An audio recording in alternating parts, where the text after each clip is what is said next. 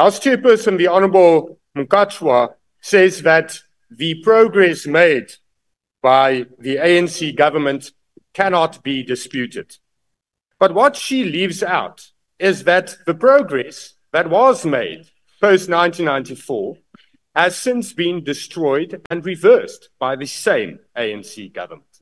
Because let us look at the facts.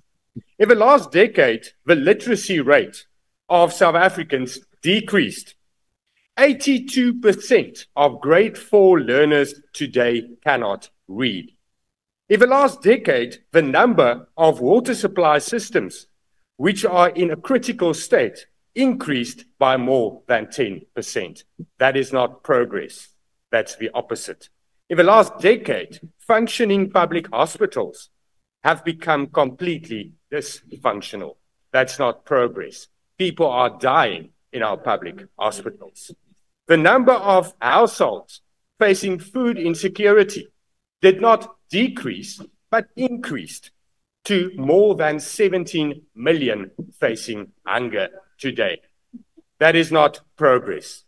The ANC chairperson does not care about the dignity of ordinary South Africans. Your minds are behind bars. You are stuck in the past. That's all you can talk about. You are stuck there, Honourable Chief Whip, and you do not care that people are today suffering. Today in 2024, people are suffering. Not in 1980, now. And it's because of your inadequacy. It's because of your failed policies.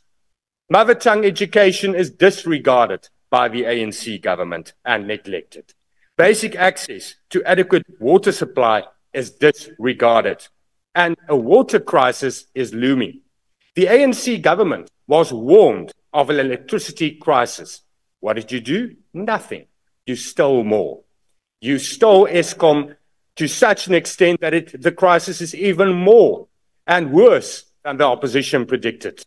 The water crisis, Honourable Chairperson, is going to be worse than we are today predicting, because money is being stolen by municipalities and by cadres, which should go to the maintenance of water infrastructure. We have dysfunctioning water systems in South Africa whilst we are a water-scarce country. But the ANC does not care. People are suffering because of a lack of basic water supply. The ANC regime neglects public health. They do not care that people are suffering in public hospitals. The ANC regime allows corruption in NSFAS, and then the honourable member comes and boasts about the number of students that get bursaries. How many more could have studied if it wasn't for that corruption? We don't need laws to rid this government of corruption. We need a new government.